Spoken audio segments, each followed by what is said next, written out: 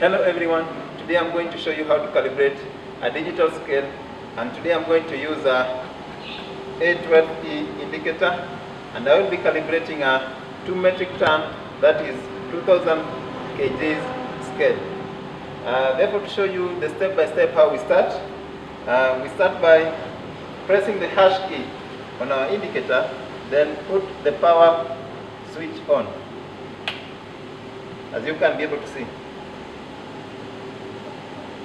When it is on like that, release the hash indicator.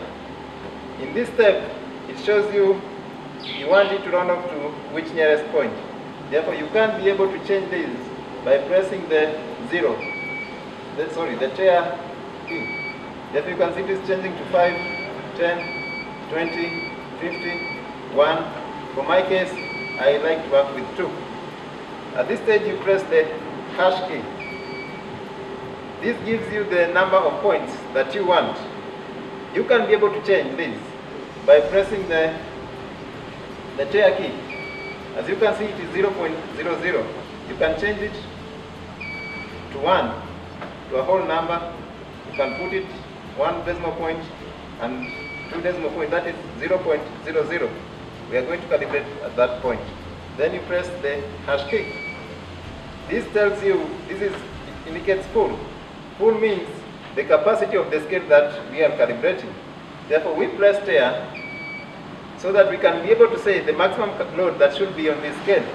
For our case, which is 2000 metric ton. But if you wanted to change, you can change this point that you can see by pressing the tire key. Then it changes the position, as you can be able to see. And if you wanted to change the value here, you press 0. As you can see, it is changing. For our case, we want it to be 2000 metric ton, that is 2000.00. Then we press the hash key. It tells you no load.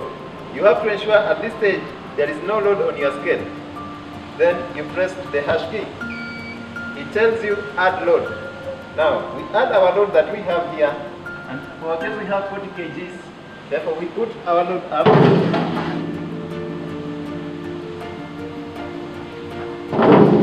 And we have a load of 40 kgs.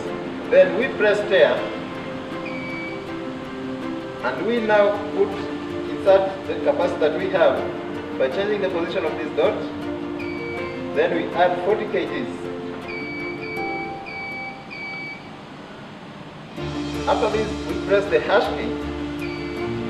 And at this stage now, you need to save the calibration that we have input. Therefore, we open the switch that is behind here.